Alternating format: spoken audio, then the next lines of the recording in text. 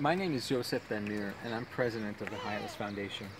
And I want to tell you about a project called Planting Future Stems. There are three components to this, and I want you to bear with me. STEM refers to science, technology, engineering, and math. It's a pedagogical approach that embodies concepts that are essential for our life. Now, the second component is organic agriculture. Now, if we take the STEM ideas, they can be fully reflected in organic agriculture. Organic agriculture involves water efficiency, natural resource management. There's a social dimension to it. And so the translation of STEM ideas can be made real and tangible for students through organic agriculture. Now, the third component.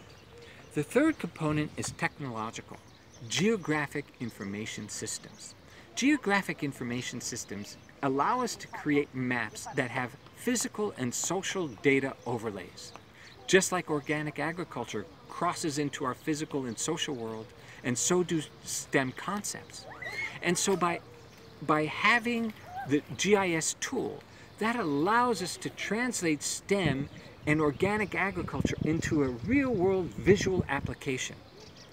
The skills in organic agriculture and the skills in GIS are employable, build the career potential for our young as well.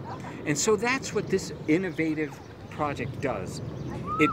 It takes this pedagogy, it applies it into food security, into something that is essential and enriching for our lives, and it builds in this technology, GIS, that allows its more full translation and application.